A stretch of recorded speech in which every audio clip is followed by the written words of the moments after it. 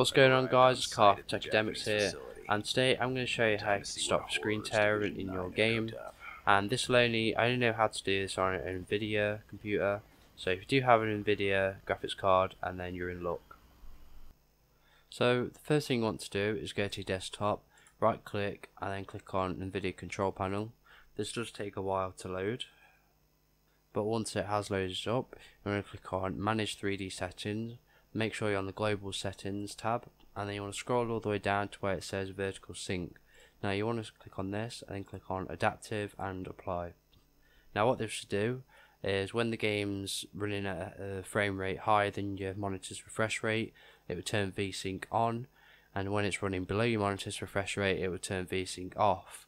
And this should eliminate the frame tearing.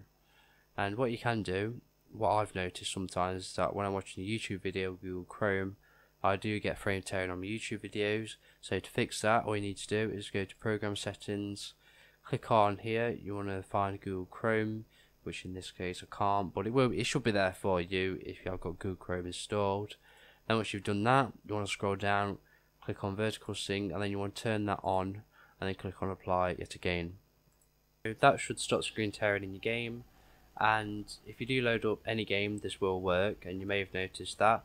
And if you do go to options and you do disable vertical sync or enable vertical sync, and it makes no difference at all if you are wondering, that is because you are using global settings on your graphics card as adaptive vertical sync. So this applies to every single game unless you change it for a specific game or an application which I showed you before.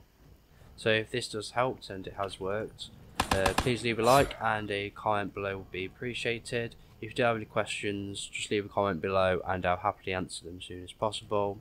You can also view this video on Techademics.com, which is my website, and you will find all my other videos on there as well. You can also sign up, where you will get the latest notification about the latest videos and activity on there too.